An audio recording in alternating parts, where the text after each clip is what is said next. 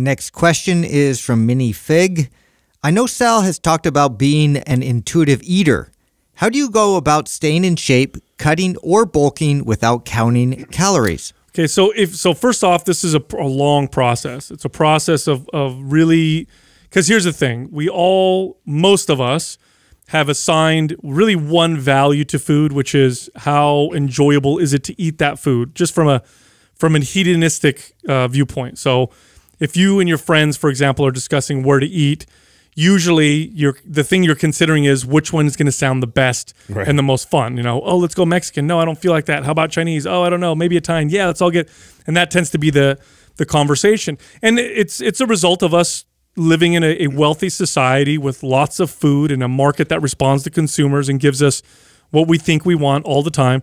And so almost all of our value is placed on just how good the food tastes and how enjoyable it is, again, from the hedonistic viewpoint. Now, that's not necessarily a bad thing, but it is when it's just that, when that's all I value. So if that's how I am after, being on this planet for, a couple of decades or whatever, I can't possibly intuitively eat because all the value that I place on food is that. So if I intuitively eat from that standpoint, then I'm going to choose what sounds good always. What sounds good all the time. Yeah. There's no intuition there. My intuition is off. So what you have to start to do is really have to start to understand all of the values of food in the truest sense, how they affect your digestion, how they affect your sleep, how they affect your performance, how they make your skin look. Like really look at all, how they make your moods feel. After I eat this, I feel energized. After I eat this, I feel tired. Start to pay attention to all of this stuff and become aware of it. What'll end up happening over time is you'll start to find yourself valuing foods for other things aside from just the flavor or the palatability, and you'll enjoy eating them just the same.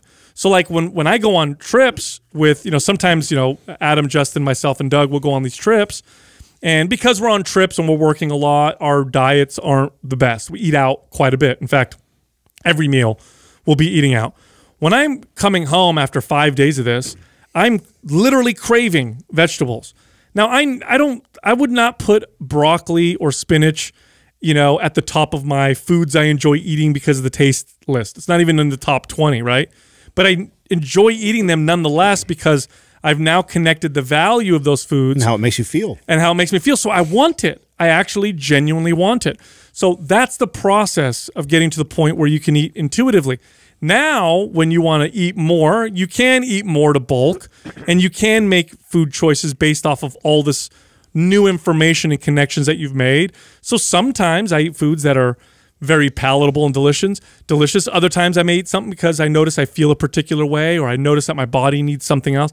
But this is a process. It's a process of unlearning what you've learned for most of the time you've been alive. And then it's a process of learning new stuff about food. It's knowledge and, applied application. It's both of those things. It's a long period to get to that point. It's the black belt level, right? Yeah. After you've gone through the tracking process, after you've gone through, which foods specifically work best for you, because there's so many foods that are so generally recommended for everybody that may not even be benefiting you, but you haven't done the work to really tease that out. And so, it's a matter of getting to that point where you can free yourself from having to have so much structure, because it's already subconscious. It's already in a level where you know how to navigate based off of whatever environment you're in. Well, I remember when we first started talking about this, I struggled with us discussing this before we had the intuitive guide, right? This was before we wrote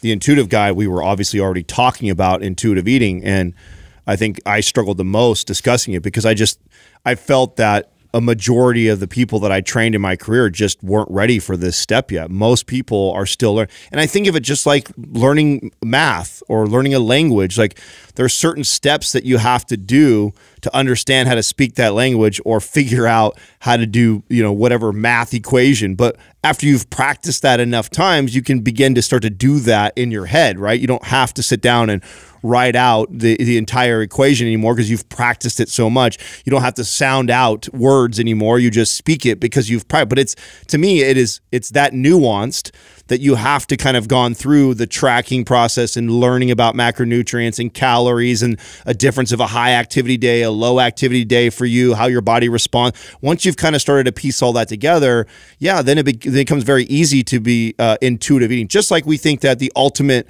pinnacle of training is intuitive training. You know, the idea of like going through all the MAPS programs isn't that we force you to do MAPS programs for the rest of your life. It's that once you've gone through kind of all of them, you really understand the fundamentals of training. You've learned what your body responds best to, what programs it did better than other programs on, and then you learn to kind of build that for yourself and adjust it to your day-to-day life. So, you know, before we had released the guide and we would talk about it, I had a hard time communicating that on the podcast because I felt most people really aren't here yet.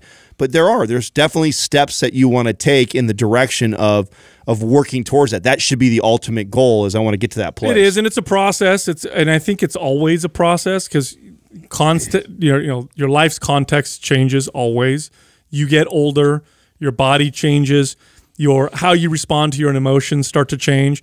And so intuitive eating is it's always a process of kind of listening to your body. It's a process of awareness.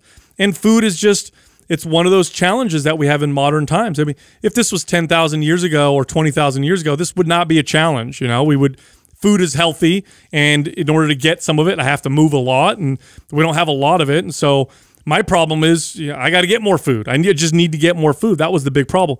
Now we have so much of it around us and in front of us all the time that the challenge now is, how do I manage that? How do I manage around all this food? How do I manage myself? Here's something you should do. Step one, if you want to learn how to intuitive eat, try to eliminate foods that make it almost impossible to do this. Try to eliminate heavily processed foods. Heavily processed foods are engineered to make you want to eat more. So until you become so aware of the fact of what that feels like, I'd say eliminate those for a little while, because those foods make it almost impossible. They're designed to make it almost impossible. And let me tell you something, they win. You will not win unless you get to a very high level of how you feel and understand.